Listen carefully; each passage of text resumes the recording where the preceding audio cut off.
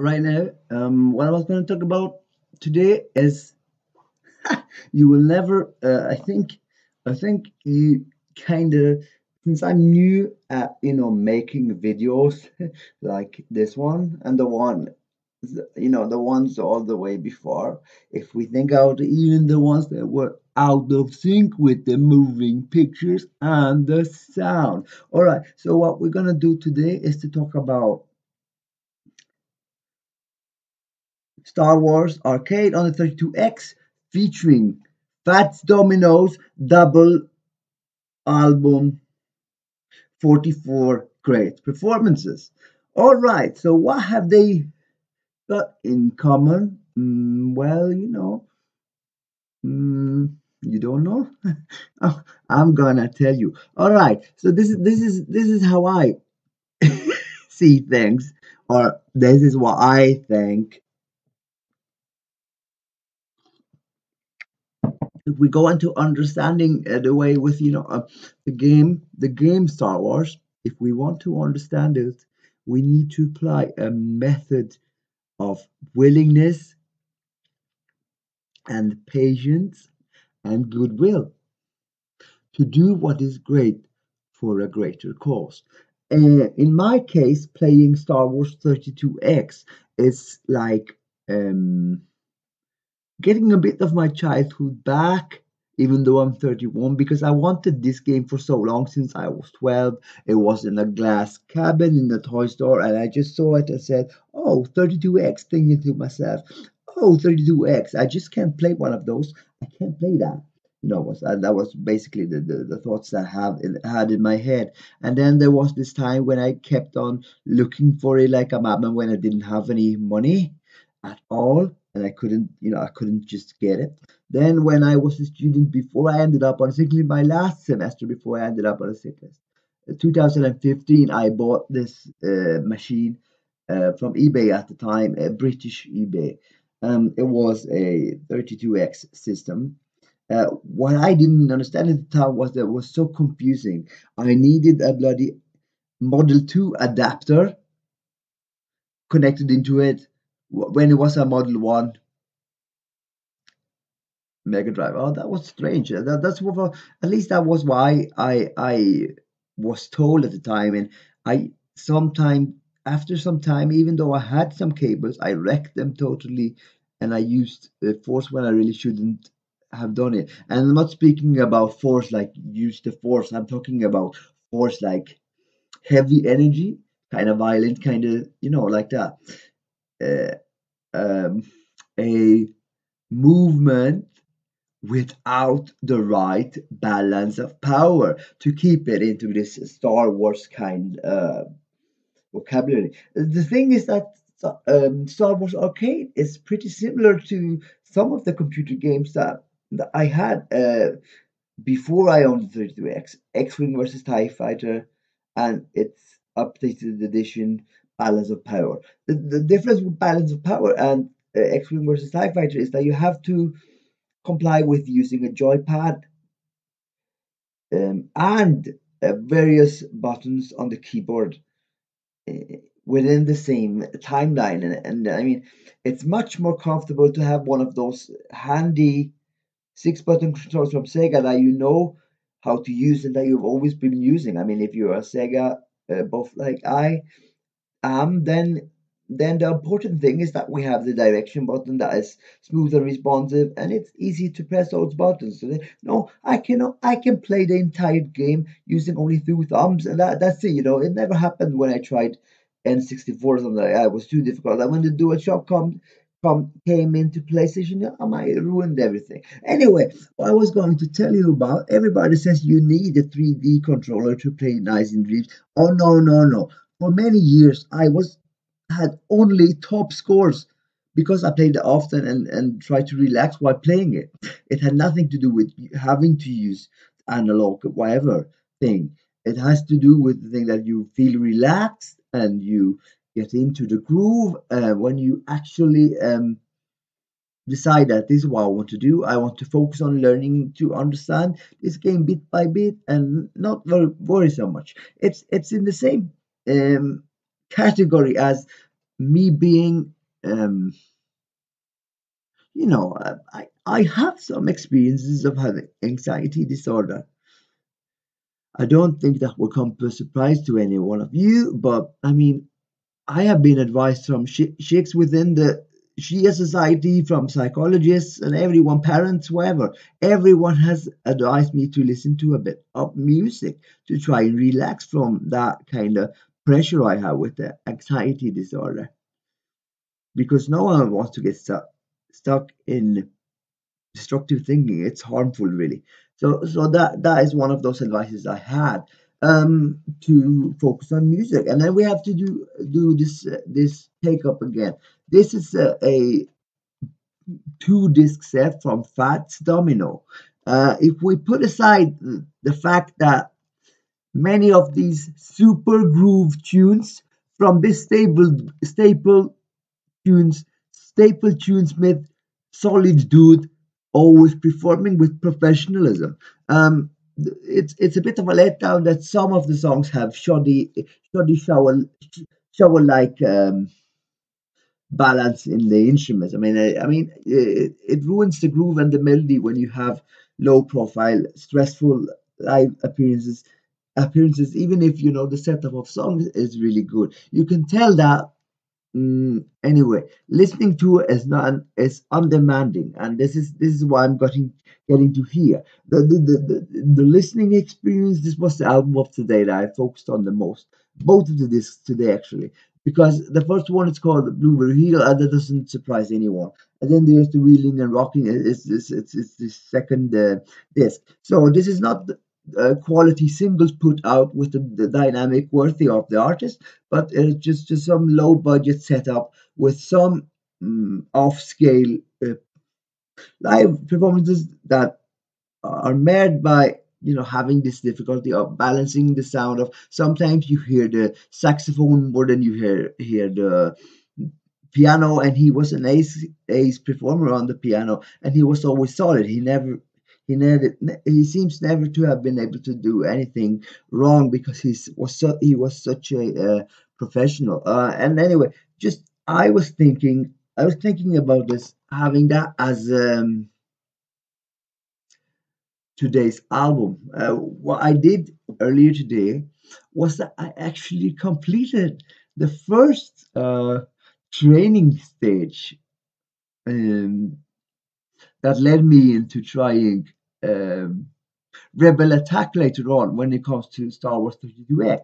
And as I say, if you learn to get a hold of the controllers, this arcade at home thing is a really great thing. I mean, that is the bloody crown achievement of the 32X spectacle, all in all. I mean, the thing is, easy controllers, you don't have to toggle around with menus, you don't have to need any bloody keyboard, no joysticks, no cabinets, no bouncing around. You can just sit back in your sofa like this, and you can. Oh, look, I'm in space. I'm fighting with the Rebel Alliance. I'm doing it because I feel I'm up to it. It's not depending on how many coins I have in my pocket or whatever. I just sit back, and then there's even a training mode. As I said, there is a 32X mode, which is unique for the 32X, hence the name 32X. So what's more is that I have to tell you, this is something even more important, and it's called having a complete inbox release. This is important because what you forget when you just try out the game without patience is that, oh well, I have no patience looking into this. Why is this? Why is this again? Why is this again? It's the instruction manual. I mean, it's in the instruction manuals of how to play the game, and it's also very, it's encouraging. Is it's written in a fun way, and and I mean, it brings everything you need, really, uh, from what I did, and just by realizing I needed to read it through. What happened is that, I looked like this in the pages, like there was no problem to start with. So some of the menu informations are superfluous. It doesn't We don't need all that. But then there were some aspects of the bloody manual which was pretty essential, and that is what do you call it? I will try to look into it, and I will show it to you. If I can, did you know there is this menu about how to keep track of shooting, how to use the laser cannon, and why you have to be careful when you use it and don't waste it as it is a resource that you don't have endless supply of these things when you get past the training stage. So the site must be locked on or your shot will be wasted, indeed wasted. These are things that maybe they are not surprises to you when you actually read them. But the thing is, um, it is it is it is essential that you learn how to how to focus um, how to focus when to focus on even the smallest things in these games, and more than that, I think you should think about one thing, and that is well, yeah, there is this issue learning about the learning about the gameplay, and some of the things are obvious, but still reading it in a relaxed setting. This was the setting I had. I was listening to 44 great performances, even if the sound was not as dynamic as they go when it's professional single cuts that are produced in a way that preserves the dynamic of the full musical arrangement. Even though it was a relaxed setting that I sat in and I read through some of the comments here. Like this is where when when the shields are down, they noted that they noted that this is the time where you should try to overthink this issue, and how they suggested that when you need to get away from the bloody ship and you have no shields working, they said this is the time where you have to think about going back to the usual office work again. So this is I mean it has humor, and yet even though it thinks it's like a joke, you think that, oh man, who needs all this anyway? I mean, reading it like this actually made me think about one thing I had never focused on before in playing this game, even though I've had it for a few years now. It's like, I bought the 32X for this game, for wanting this game since I was 12. I bought this game for that reason, and I did get the machine in 2015, but I didn't get it started working fully until when I moved here, Östra Sjöberg. The east of Sjöberg is like, a small village. It's between Uppsala and Stockholm, whatever, something like that. What you have to think about is that me reading this manual didn't really, it wasn't a revelation, so to speak, because I had already tried X-Wing versus TIE Fighter, and the commands and controls in those games for the Windows 95 based Pentiums at the time, they are more intricate. And I don't think I can get one of those games today because my operating system doesn't work with it. I might be able to find TIE Fighter for OS 9 Power Max. But the problem with that is I have no interest in being a part of the Galactic Empire. So the solution of getting it a game with smooth flow and delicate detail at the same time, and both challenging gameplay and simple gameplay at the same time. This is what I did, getting a complete in-box Star Wars arcade release. Complete in box means this. It means this, and it means this, this, and this. What is great about it, if you must know, if you don't believe me, I will try to convince you. Because I read this manual today while listening to Fats Domino. I was sitting on the sofa, and nothing was problematic at all. First, I just flipped through it, and I just realized, man, that that aspect of accelerating or hitting the brakes when flying is bloody essential to the gameplay. I mean, I have ran out of time several times, not being able to be in the hunting game to reach those TIE fighters because I haven't had any control on the accelerating or braking. I mean, you need to accelerate to move forward if you can't find them. And when you're swarmed with them, you need to hit the brakes and you need to start shooting. I mean, you can only be up there with your gear if you can focus on aiming at actual targets because you can't always rely on them bloody homing systems that are built in the proton torpedoes. But still, I mean, you can use the torpedoes also, but I mean, it's a slower form of attack, and I have actually only used it at occasions when, like in the training stage, when you are commanded to use them in a certain situation, when you're almost at the ground floor of a space station and you have these TIE fighters swarming around you. I mean, the thing is, you need to get used to the mechanics before judging if the game is good or bad. And actually, with an arcade game, which is very straightforward, like Star Wars Arcade, one wouldn't think that there was so much fine-tuned strategy involved, actually, when you think about how to triumph in this game. And even when you can't triumph, I mean, even when it's difficult, it's really difficult when it goes past, the introductory setup. When it goes onwards to that, and when you get several missions and you're timed, I mean, you are timed in the training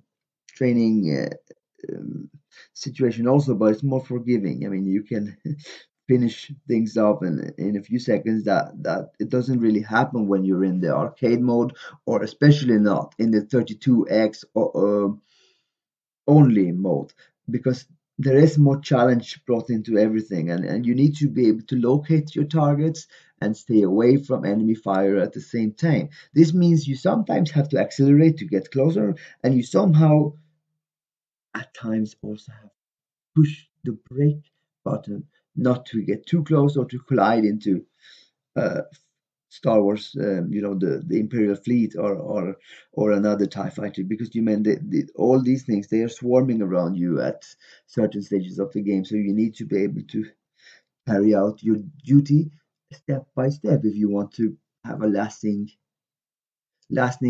time, lasting fun time in this game. I mean, it's very forgiving that you have continuous. So as long as you feel like going on, you can go on, and you shouldn't really have the pressure to complete everything, because I mean that takes away uh, part of the fun to just be flying around and feeling the spectacular groove that is really in this built in this fantastic game. And I think this is why it was a launch title. And this is also reminding me of, if you have your favorite level on Nights into Dreams, like the Elliot level, Frozen Bell, because of that was very because of the everything. You can run around, there are igloos everywhere. You can pick up these orbs that not all the people playing Nights are aware that there is this exploring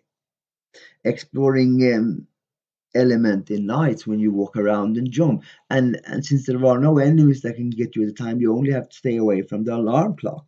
And that is a real possibility when you become like used to the game mechanics. And you can pick up some orbs before heading into the Knight's area, where Knight picks up and starts flying and dashing all the way through. I mean, when it is those early stages, if you learn to specialize your know-how in one level, you will enjoy, and you will continue to enjoy